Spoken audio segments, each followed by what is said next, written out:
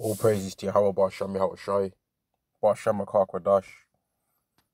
Double honors to the apostles and the elders of Great Millstone, and Shalom to the elect of the nation of Israel. This is going to be a lesson going into how these Edomites don't think that they have to pay for what they did to the Israelites, man. Right? For slavery. Right? And I'm just going to, this is a video I was watching here that Sky put up, and it's entitled Prince William and Kate in Jamaica, sorrow over slavery is not enough, and they're right about that, right? But what these people want to think that they can, what people want to try and think, and I'm not even sure that that's a quote from them, man. So I'm not quoting and saying that it's them saying it, but I'm saying that sorrow over slavery is not enough, man. And I'm just gonna go through some of these comments and show that these devils, they don't care about what they did, man, because they don't think they're gonna have to pay for it, and they think that how things work in the world is that if you're in charge and you've got the power, then you can decide what judgment you receive for certain crimes, right? That's what they think it is, man. And let me just read some of these comments. Let me read it, man.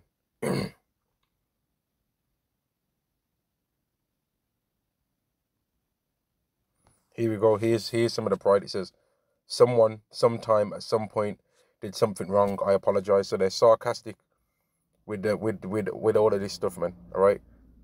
They're sarcastic, man, and they really don't think that they're gonna have to pay for the things that they did. They don't think they're gonna have to pay for that, man. Let me see what this says.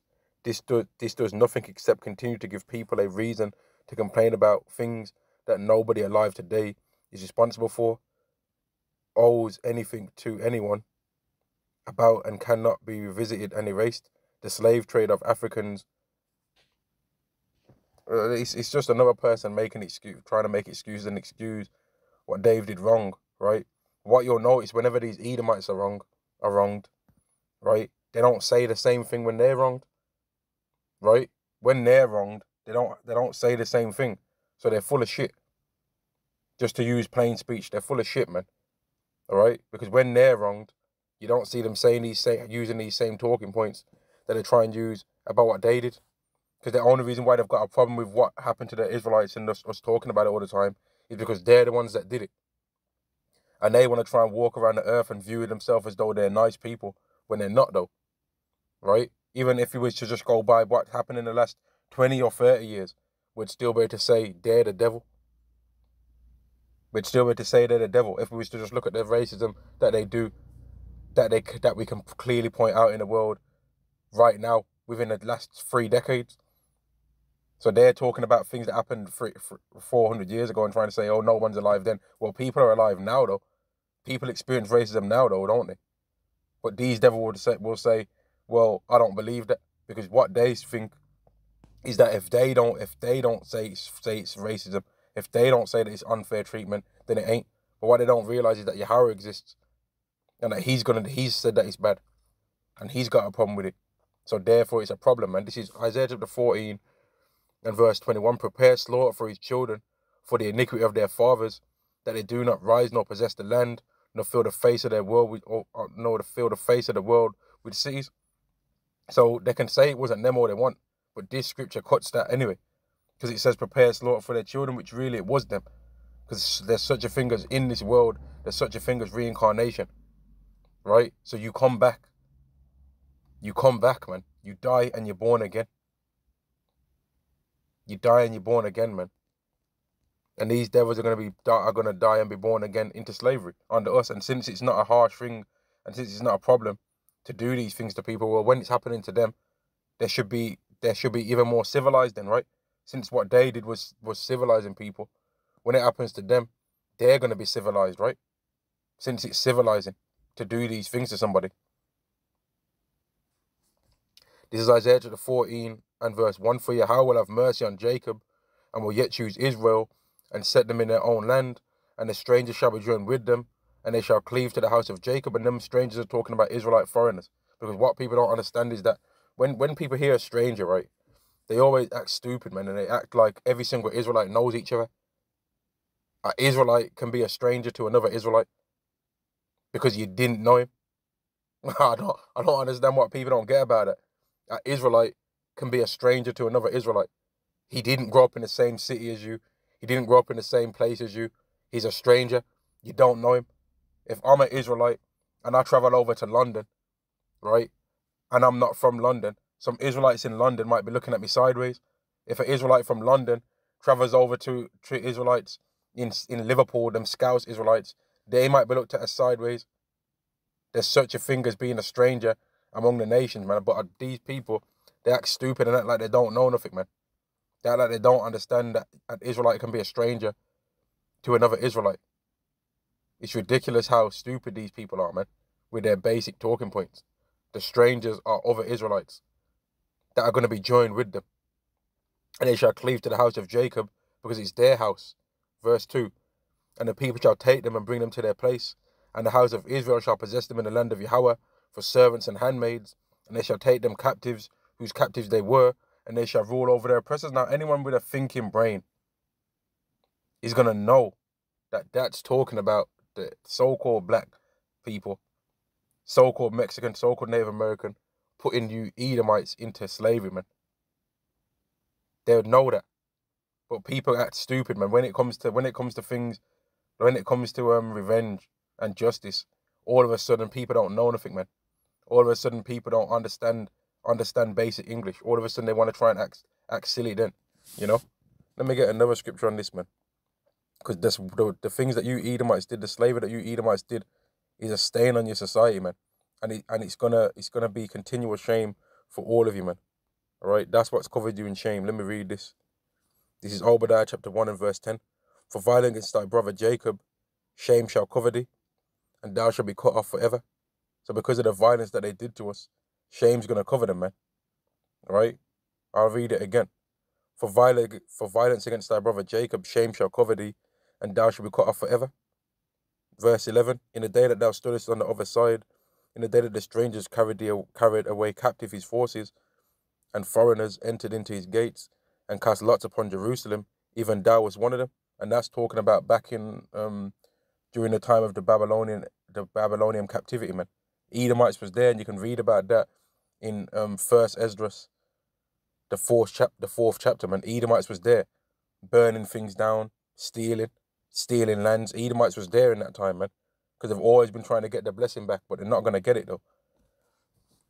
And then you can also even apply it to times now. Edomites are always there when we're catching hell, man. Verse 12. But thou shouldest not have looked on the day of thy brother, in the day that he became a stranger, neither shouldest thou have rejoiced over the children of Judah in the day of their destruction, neither shouldest thou have spoken proudly in the day of distress. Now, isn't this proud? This does nothing except to continue to give people a reason to complain about things that nobody today is responsible for. If something happens to your family, right, and the effects of what happened are still present now, right, then it's a problem, and you can talk about it as much as you want to talk about it, right? If your family's been had things stolen from them, and there's people still living in a land that was stolen from them, right, calling themselves you, and people think that you can't talk about it. They think we're gonna not talk about what happened. Of course we're gonna talk about it. Of course we're gonna talk about it, man. Here we go. Saying sorry for something that nobody nowadays is responsible for is an utter joke. We live in an age where being a victim is something to aim for, but who's the main people playing the victim anyway? Isn't it you Edomites? Aren't you Edomites crying right now, bawling about what's happening over there in Ukraine? Aren't you Edomites playing the victim right now? Even though you Edomites in Ukraine was trying to think you're going to be joining some NATO, but now you're playing a victim when you antagonize something, right? And now you're getting blown to smithereens. But you're playing the victim over there. You're getting money donated to you over there, though. Are you not? When I'm going into Holland and Barrett, ain't I getting asked if I want to donate some money over to them? Fuck them. That's what I've got to say regarding them. But in that playing a victim, though. But they're hypocrites, man. To be honest with you, they're hypocrites, man. Here we go. It literally had nothing to do with them. Drama over nothing. Yeah, that's what they think. That's what they can say. If we can all say that out of our mouth, right? But listen to this, man. Right? The reason why they're trying to apologize because they know that they're gonna have to pay, And because they're carnal, they're thinking, oh, we're going to have to pay for what our forefathers did. They can see it, man. They can feel it, man. They have nightmares about it, man. You devils. We know for a fact that you devils have nightmares about going into slavery, man. We know that you think about that on an everyday basis, man. That's why when an Israelite is walking up to you, you want to try and test to see what your Edomite hierarchy is in the world. So you're trying to think, I'm not moving out the way. This black bastard, he's going to move out the way from me. And then sometimes when the Israelite might jump into the road because he's a little waste, man. He might jump into the road to get out of your way, right? Or he might not even be paying attention and he might just move out the way, right? But sometimes the Israelite might twist your neck, man. And sometimes when you Edomites call a Israelite an N-word, right? Sometimes you get your ass whooped, man. And that's what makes you realize that actually we can't get away with the same things that we used to. And that's why you're out here trying to cause everyone to not want to be who they really was born as. And you're pushing all this LGBT BS. You're pushing all this madness because you want people to hate themselves, man. You don't want people to think that they are who they are. You want to try and push shit on people so where people are bugged out, man, and people are following some madness, man. But people ain't with that. People are waking up to you devils, man. People are realizing that when something happens to you, you view it differently to when something happens to somebody else. So what happened in Ukraine, right? People are on the news talking about, this is painful for me. I'm seeing people with blonde hair and blue eyes. And you're getting all emotional about it, right? But when it's happening to other people, you don't care. And everyone's paying attention to that, man. And you're going to pay for it, man. This is Sirach chapter 41 and verse 7. The children will complain of an ungodly father because they shall be reproached for his sake. And let me go up a bit. Verse 5. The children of sinners are abominable children, and they that are conversant in the dwelling of the ungodly. The inheritance of sinners' children shall perish, and their posterity shall have a perpetual reproach. So your whole line, all right, the whole line of you Edomites is got a perpetual reproach, man. People don't look at you. People don't like you, man. Right? I know you think people do. No, people like the money that you can make from dealing with you.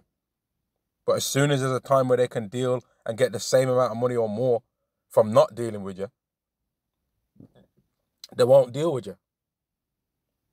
Now, I don't understand what you Edomites don't get about that, man. You're not liked. You're not nice. You're not a nice people, man. You hate your Edomite devils, man. But you think that you think that you're good people because you're the one saying whether you're good people or not. Right? Because you're proud as hell. You don't want to hear what nobody else has got to say about you. So you just go based on what you think about yourself. You're flattering yourself in your own eyes, as the scriptures say. And when you commit a crime, you say, well, I think that I should settle what I did as a crime by doing this. You don't think, well, what does God say is going to happen for it? You think, what do you think should happen? But that's your biggest mistake, man. Your pride, man. Your own wickedness. Your own wickedness has blinded you. This is Sirach chapter 10 and verse 30. The poor man is honored for his skill, and the rich man is honored for his riches. He that is honored in poverty, how much more in riches? And he that is dishonorable in riches, how much more in poverty? And you Edomites are not honorable in your riches that you have right now. So how much more are you going to be hated when you're poor? How much more people are going to spit in your face and crush your soul, man, when you're poor? How much more horrible are people going to look at you when you ain't got, as you like to say about other people, when you ain't got a pot to piss in? How much more people are going to look at you in that day when you ain't got two pence to rub together? You ain't got no cryptos. All your stocks are gone. You can't liquidate your portfolio. You're just there. You, by yourself. Your sword blessing's gone. Everything. What are you going to do then? What are you going to do, man? Apart from cry. Every day. And you know what, man? I was going to say more on this lesson, man, but I'm going to just read this last scripture here, man. Because you Edomites are proud as hell, man. Let me read this.